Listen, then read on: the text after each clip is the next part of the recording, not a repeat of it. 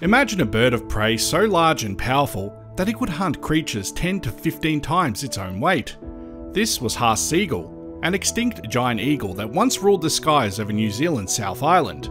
Weighing up to 15 kilograms or 33 pounds or more, and with a wingspan reaching about 3 meters or 10 feet, Haast's eagle holds the title of the largest and heaviest eagle known to have existed.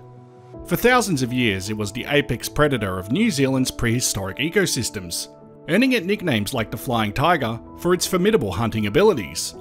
This eagle's story, from its physical prowess and hunting tactics to its sudden disappearance, offers a fascinating glimpse into the unique natural history of New Zealand. Haast's eagle was not only enormous, but also powerfully built. Females, as in most raptors, were larger than males. Female eagles weighed roughly 10 to 18 kilograms or 22 to 40 pounds, while males were about 9 to 12 kilograms or 19.8 to 26.5 pounds. In size, it dwarfed modern eagles. Even the hefty harpy and Steller's sea eagles, typically under 9 kilograms, were about 40% smaller in body mass. Its wings, though broad, were relatively short for its size, spanning approximately 2.5 to 3 meters in adults. This wing structure was an adaptation for life in dense forests. Shorter, powerful wings and a long tail gave Haast's eagle maneuverability among trees rather than long-distance soaring.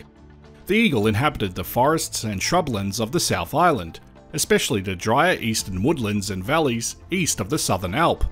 Bones have been found across much of the South Island, and one site on Stewart Island, indicating it ranged from coastal lowlands up into mountain areas.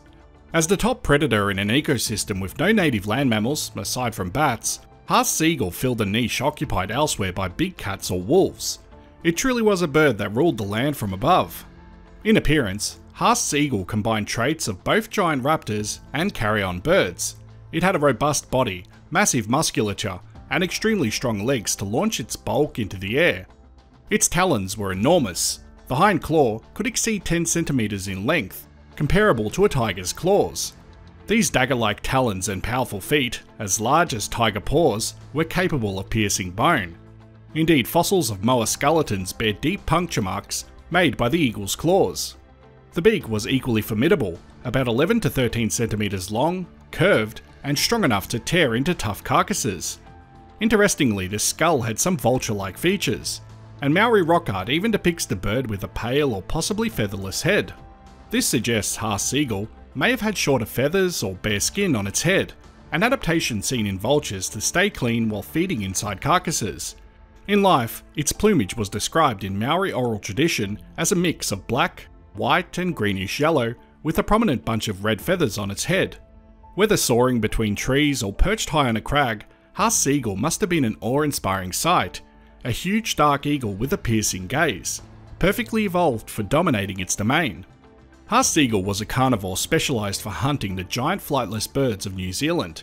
Its principal prey was the moa, a group of ostrich-like birds, including species that stood up to 3.6 meters tall and weighed as much as 200 to 250 kilograms, or 440 to 550 pounds. But how does a bird that weighed 10 to 15 kilograms take down an animal 10 or 15 times heavier? The answer lies in strategy and sheer power. Like a stealthy ambush predator, Haast's eagle likely hunted by perching high on a tall tree or cliff and watching for moa moving below in open glades. Paleontological studies suggest it would dive down at speeds up to 80 km per hour or 50 miles per hour and strike into the moa's hindquarters with incredible force. One curator noted that a blow from this eagle was like dropping a large stone from a great height onto its target. The impact would knock a moa off balance or seriously injure it. The eagle's huge talons acted like grappling hooks. It would latch onto the victim with a vice-like grip. Unable to outright lift such heavy prey, Haast's eagle relied on delivering critical wounds. Evidence indicates it aimed for the back or hindquarters and may have driven its talons into the moa's pelvis and legs to immobilize it.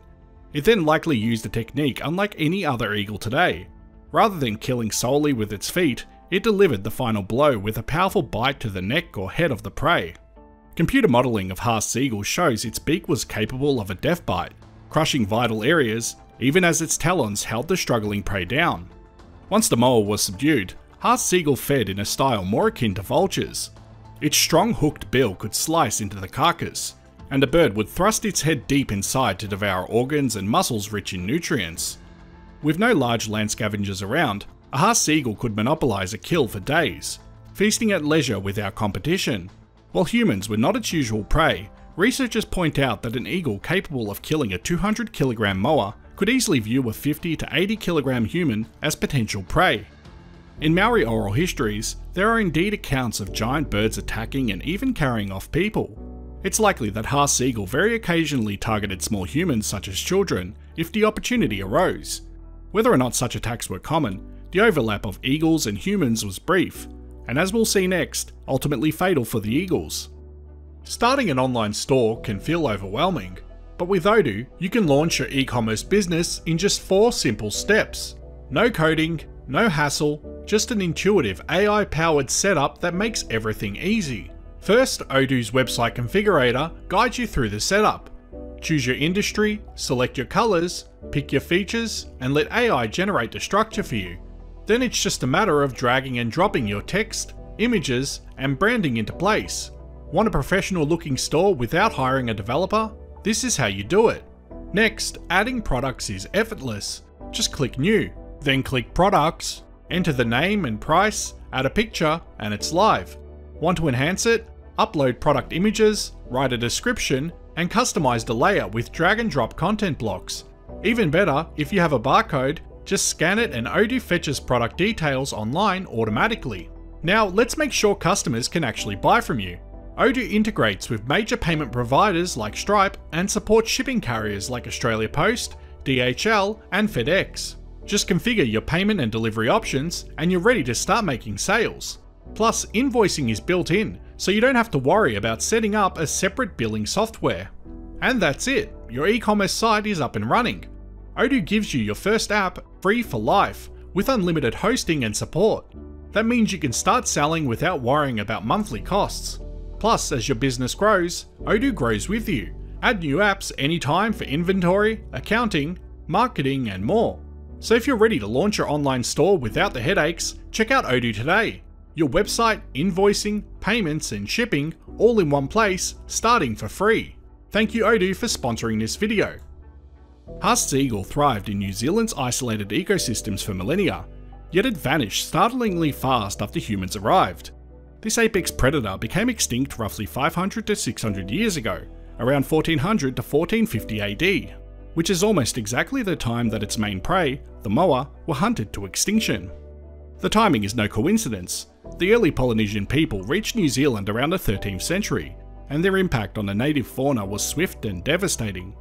The extinction of Haast seagull was driven by a combination of human activities and ecological upheaval. The Maori hunted all species of moa relentlessly for food. Within about 150 to 200 years, every moa species had been wiped out. Haast seagull, being highly specialised to hunt large, flightless birds, suddenly had nothing left in its weight class to feed on. Unlike humans who could switch to other food sources, the eagle could not easily adapt to hunting smaller prey in sufficient quantities.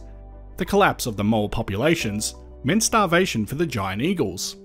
The new settlers also burned large areas of forest to clear land or drive game, particularly in a drier East and South Island where the eagles lived.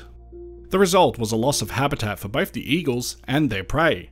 Charcoal layers and pollen records show massive fires and deforestation in New Zealand shortly after human arrival. An ecosystem that had been dense woodland became more open scrub and grassland, further reducing cover and food for the eagle's prey. Maori brought the Polynesian rat, and later Europeans introduced other mammals. Rats would have raided ground nests, eating eggs and chicks of many birds. While we don't know exactly where Haast seagull nested, possibly on cliffs or large tree nests, the presence of novel mammalian predators and competitors certainly didn't help. The eagle had evolved in an environment without rodents or carnivorous mammals, so even a single rat species could have impacted its reproduction by preying on eggs or the chicks' food sources. Finally, although humans probably did not hunt Haast eagles as food, they likely killed them when they posed a threat or when encountered.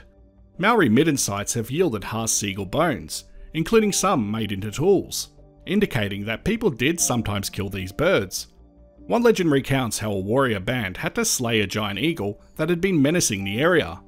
Large raptors can also be very sensitive to low population densities and slow breeding, with perhaps only a few hundred breeding pairs in a whole country at any time. Even modest human pressures could fatally tip the balance for the species. In essence, the arrival of humans shattered the delicate equilibrium that had allowed Haast's eagle to prosper. By around 1440 CE, the moa were gone, and the great eagle soon followed into oblivion. When European scientists learned of Maori legends of a giant man-eating bird, they were skeptical, until 1871, when Sir Julius von Haast received bones unearthed from a Canterbury swamp and realised they belonged to an enormous eagle. Haast's eagle is an evolutionary marvel.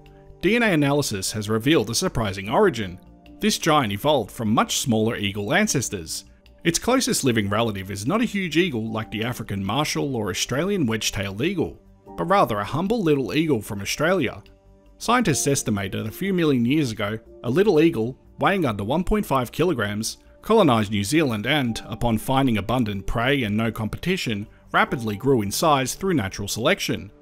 In a span of perhaps 700,000 to 1.8 million years, its average weight exploded by 10 to 15-fold, the fastest evolutionary increase in body size known for any vertebrate. This is a dramatic example of island gigantism and ecological release, where an isolated environment allows a species to expand into a vacant niche. Haast's eagle became, in effect, the analogue of a big cat in New Zealand's ecosystem, a role no other eagle elsewhere has ever taken. It was the only eagle to become the top predator in a complex ecosystem dominated by birds. In summary, Haast's eagle was an apex aerial predator like no other, a giant eagle that hunted monster birds in a land with no mammals. With its powerful build, razor-sharp talons, and surprisingly vulture-like habits, it perfectly adapted to prehistoric New Zealand's challenges. Yet, within a couple of centuries of human arrival, both the eagle and its prey were gone, leaving only bones and legends. I hope you found this as interesting as I did, and as always, thanks for watching.